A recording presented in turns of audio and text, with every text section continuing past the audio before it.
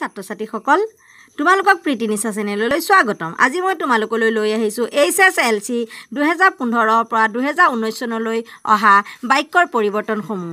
এতিয়া চোৱা, তলত জটিল বাক্যবোৰ সৰল বাক্যলৈ পৰিৱৰ্তন কৰা। 1 নম্বৰতে চোৱা, জটিল বাক্য।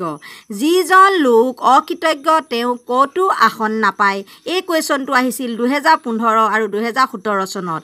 এতিয়া আমি যৌগিক বাক্য বা জটিল বাক্য বা মিশ্ৰ বাক্য কাকবোৰ আমি জানো যে সেই বাক্যত দুটা বাক্য যোগ হৈ থাকে, এটা প্ৰধান এটা অপ্ৰধান। ক'তো আসন নাপায় প্ৰধান বাক্য আৰু যিজন লোক অকৃতজ্ঞ এইটো অপ্ৰধান বাক্য। অপ্ৰধান বাক্যটোৱে সম্পূৰ্ণ অৰ্থ প্ৰকাশ কৰিব নোৱাৰে। এতিয়া আমি সৰল বাক্যলৈ নিম।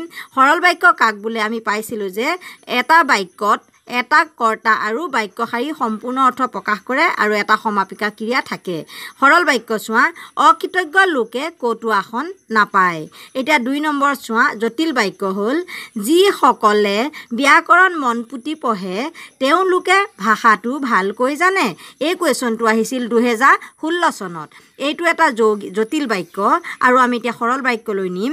ব্যাকৰণ মন পুতি পঢ়াসকলে ভাষাটো ভালকৈ জানে। এইটো হ'ল এটা কি বাক্য? সৰল বাক্য। ঠিক তেনেদৰে 3 নম্বৰ চোৱা, জটিল বাক্য।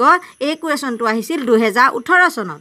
যদি পৰিশ্ৰম কৰা তেন্তে নিশ্চয় সাফল্য লাভ কৰিবা। ইয়াত দুটা বাক্য আছে, এইটো প্ৰধান বাক্য আৰু এই পৰিশ্ৰম কৰাটো অপ্ৰধান বাক্য। কাৰণ যদি পৰিশ্ৰম কৰাটোৱে বাক্যটো সম্পূৰ্ণ অৰ্থ প্ৰকাশ কৰা নাই।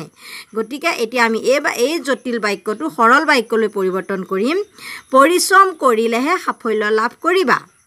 ঠিক তেনেদৰে চোৱা, জটিল বাক্য এইটো আহিছিলে 2019 চনত। সঁচা কথা ক'বা তেতিয়া সকলোৱে মৰম কৰিব। এই বাক্যটো এটা জটিল বাক্য। এই বাক্যটো আমি সৰল বাক্যলৈ নিম। সঁচা কথা ক'লে সকলোৱে মৰম কৰিব। ছাত্ৰ ছাত্ৰীসকল আজিলৈ ইমানেই। ধন্যবাদ।